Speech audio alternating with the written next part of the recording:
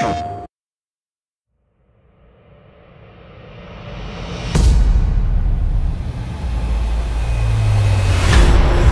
were in Anaheim and we were up 1-0-0, and it was in the 11th inning, and a couple of our games had already been in extra innings at that point. So as a team, we're confident when our bullpen's in the game that the other team's not going to score against us. So really, at any point in time, if we can just get a run across, we know we're going to win the game. And Lorenzo Cain started off the inning with an infield single and really got the team going. And having guys like him on the team with these abilities to steal the bases. And as a hitter, you know you're going to get something hard because the catcher has that in the back of their mind if they're going to steal. So for me, I knew I was going to get something hard early, and I just didn't want to miss it. And it was the first pitch, and just fastball down right down the middle.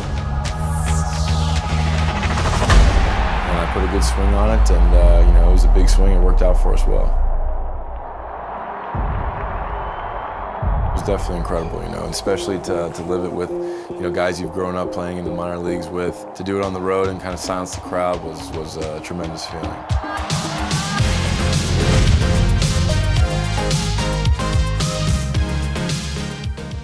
PlayStation